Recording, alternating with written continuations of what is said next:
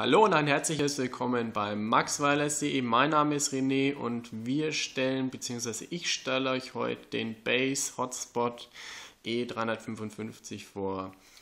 Wie ihr vielleicht schon festgestellt habt, haben wir das Gerät auch kurz mit einem Hands-on am MW10 in Barcelona das Jahr vorgestellt und dort ist er dann unter dem Huawei E355 als freie Version auf der Messe ausgestellt gewesen.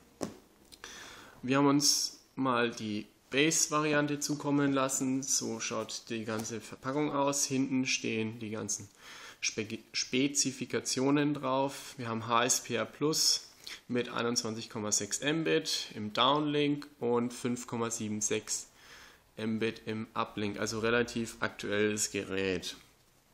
Bis zu 5 Personen könnt ihr damit ins Internet bringen, das heißt, da ist dann ein WLAN-Modul integriert, was dann Tablets, andere Smartphones, Handys den Zugang zum Internet verschafft.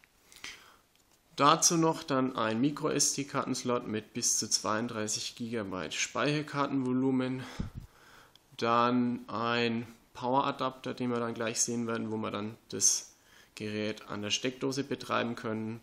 Das Gerät eignet sich primär für den Einsatz in Europa aufgrund der Frequenzen von 2100 und 900 MHz für UMTS. Dann haben wir auch diese sogenannte Receive Diversity für den verbesserten Empfang und GSM Quadband, was ja mittlerweile bei so gut wie jedem Gerät Standard ist. Jetzt packen wir das Ganze mal aus. Wir sehen hier auch schon das Gerät an sich.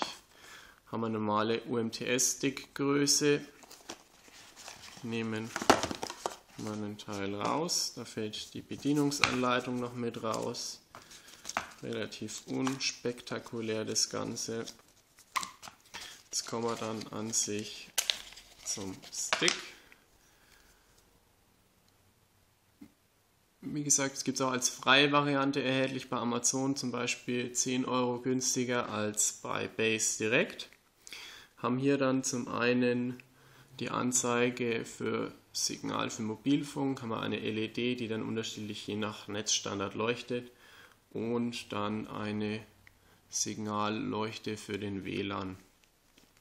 Stick ist etwas schwierig bzw. auch robust. Haben dann hier, wenn wir die Blende abnehmen, haben wir schon die Telekom-Karte eingelegt.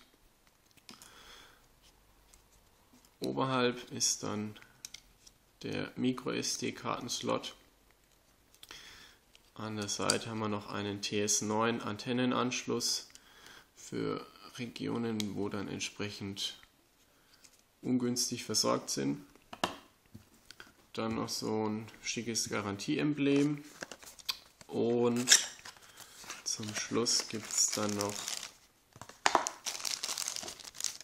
für die Steckdose, wo man dann entsprechend den Stick andersrum anbringt, 230 Volt für europäisches Stromnetz.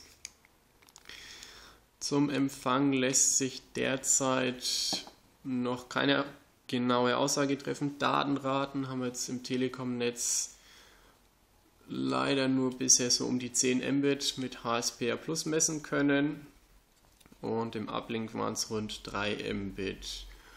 Mehr Details gibt es dann in den nächsten Tagen, wenn der Testbericht online kommt.